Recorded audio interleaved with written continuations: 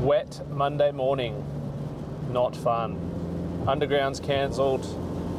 Off to go and see George putting in, or starting to put in, the switchboard at the childcare centre that we've been doing.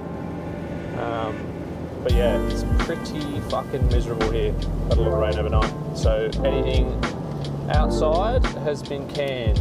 So hopefully you can start smacking these switchboards in, or the switchboard in this week, and then we can push the undergrounds out to next week. Yeah, that's what's happening this morning. Let's go check it out.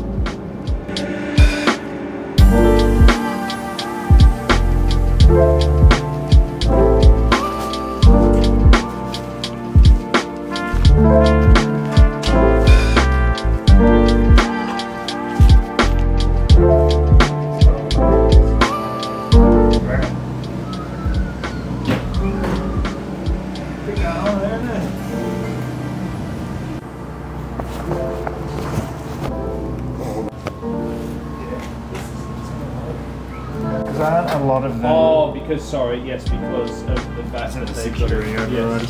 Yes. Yeah. It's got all the numbers, so it's like a little bit easier to follow compared to the one on the plan. What's going on, Georgie? What's going on, mate? The big day's here, the board's here. Just kind of running through basically how it all works, because there's a bit going on.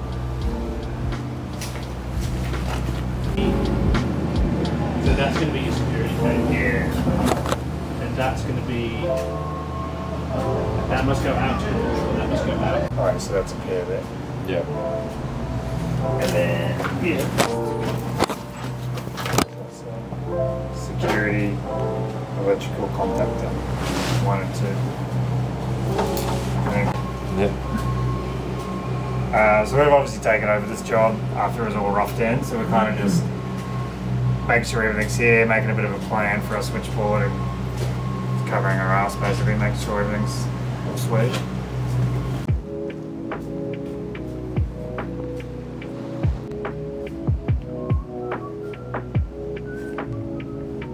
So how do you kind of intertwine the line? So one of the doozies on this one was the way these conduits got brought out of the slab. So obviously this was done before we took over, and that was always an issue for us, is the way this was done. So there was no blocking in the wall for the board. So the board never had blocking, so doing a wall mount board was not an option unless we ripped, and it's all fire check, so ripping all that off to try and get blocks in to wall mount the board. So what we decided was, obviously these will get chopped down, and then we spoke to the switchboard manufacturer to manufacture this plinth here. So this is our way of lifting the board off the ground to be able to have the conduits. So see when that'll come in, those conduits will come out on an angle like to here, and they'll be chopped down, and it'll allow our board to sit perfectly on top of that. So we've got a new trophy, which is Switchboard of the Year at our end of year awards party, Christmas party. So this could be a good contender. Best residential, best commercial, I reckon. Alright. Don't feel a little wonder inside so far, so nearly at completion through here. Right.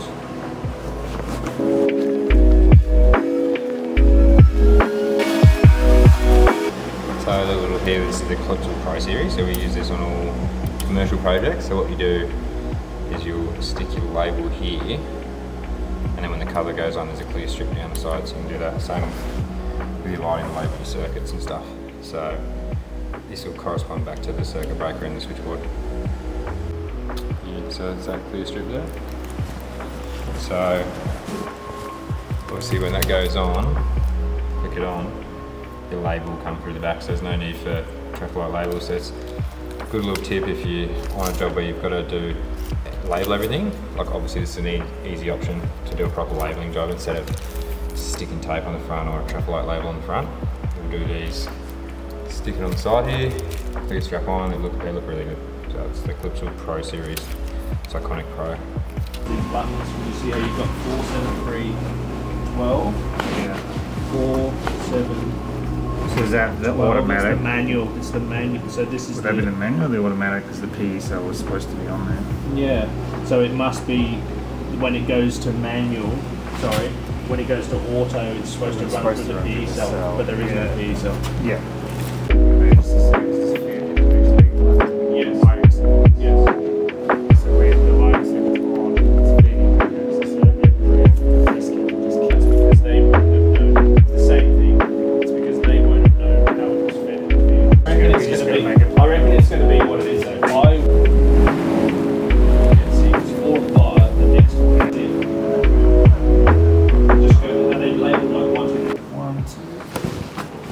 This is when it's going to come down to the hardest part of dissecting the other work. Yeah, this is where because this is the problem. So with it only having 7 and they're not labelled, like if it had been me, like I said, we would have. We're guessing that they've combined these 2 activity rooms and that they've combined the corridor and reception, and all the external lights obviously don't have an emergency lighting allocation. But we're not 100% on that, so it's going to be a case of finding out when we power it up and just labelling them. Like 3, 4, 5, 6, yeah. Okay. Slide those into there. So move the contents. Move all this across. Move all this. This will all just slide over, which will need to be unlocked because it's locked in. Yeah. Push those over. Yeah. Add another one of these in because we've got 7. Did I make an 8 o'clock? Probably not. No. I'll take a photo of that now and I'll order that today. Well, I'll figure out all the breakers and shit I need as well. Move that across. I'll get a list for you. And then make your list and wire from there to there. From here to here. Then you've got your tails from your emergency lighting that correspond into your top side. Yeah, sweet. Okay, cool. And we'll rewire that the same. And then, so then, Georgie, How are you going to pick it up? Well, we're going to strip it all down first. Are you going to stand it up and just get every work on it once it's up? Yeah, yeah. It'll be so much easier to work on once you get it up. Yeah. I think you'll be surprised as well. Once you take the doors off, once you take the door off and the scratching panel off, you'll drop the weight right down. And that's why I wanted to go through this, get our groupings together, make group our cables, and then sort out gland it out, and then.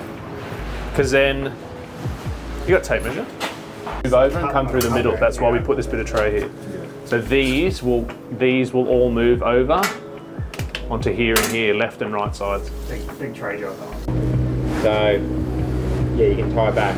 So bring everything in. Yeah. Hide it all through here.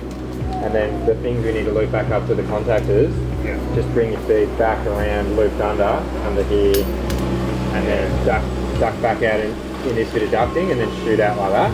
Mate, no problem.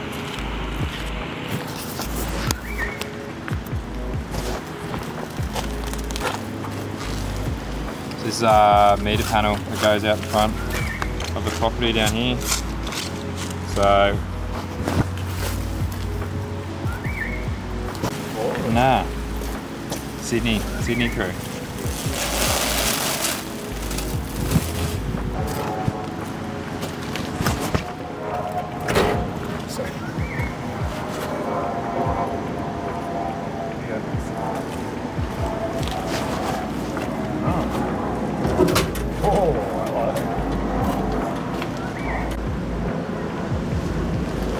We're gonna have our CT meter on there.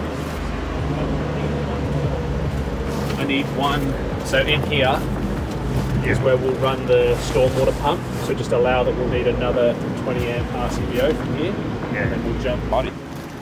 So like we haven't used this manufacturer before, and the only reason I guess we got onto them was because the guy before had already sort of got a quote of them, so we thought we'd honour that and proceed with them. But it's a pretty nice looking book.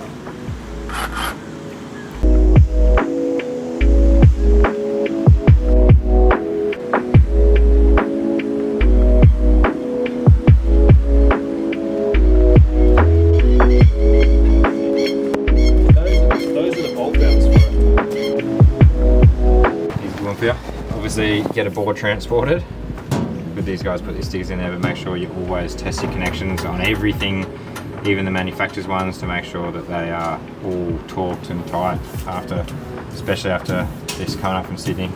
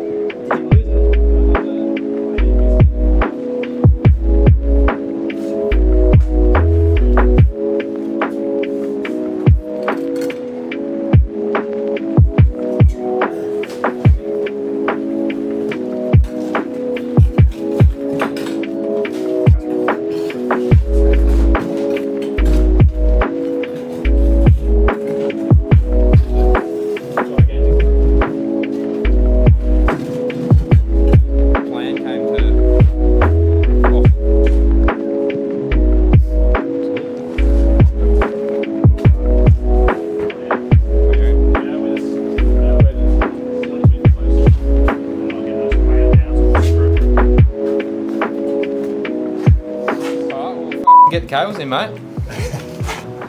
As well, or just? No, I think you should be able to flow them back, and we'll get some more of these here. Yeah, I got those. Yeah. And then we can have them in the back. Yeah. And then when you're grouping these, that's like, so we'll put a bigger bit of tray in that comes across. Yeah. And then have our glands laid out, and then stack them in the same way that you're going to be doing fitting off here. So like, say you want to have your stack have like this group in a stack because they're going to go together. And because you can pull them up into the roof and bring them back down, we'll flip them up where they're going to come, time down nicely, and then we know like those 5 cables will be grouped together. And then same thing, like obviously they're 3-phase, so it's fine, but then like you might do like these 5 in another stack, these 5 in another stack. Yeah, and then tie them in. I would also, I reckon, push this all over. See how you've got heaps of general space left on this side that not to use? I reckon push this all over. And then you've got a tie on the back then. Just, you can take this off and we'll bump this over as well, because obviously you can have your content in it, but let's push it all out. Like, because it doesn't need to be the way they've justified it. Yeah. You can push it over, so it gives you more room to work on left and right hand side. Yeah, and then with the groups, do you reckon it's worth, like say, do a group of 5? Do I bring it all the way and fit that all the way off, make it all tidy, and then do like another layer? Earths. Yeah, bring everything in, and then strip it in. Strip it all, do all your earths, do all your neutrals, do all your actives. Alright. So there will be a nice group. You're gonna get away, you're gonna have a lot of, like, you're gonna have room to hide though. Yeah. It's gonna be a bit. It's tight, because there's so much control gear, like it's a tight board. So yeah, looking forward to having a crack at this board. A bit going on, but it'll be a fun little challenge. Stick around and come check it out when we start wiring it in.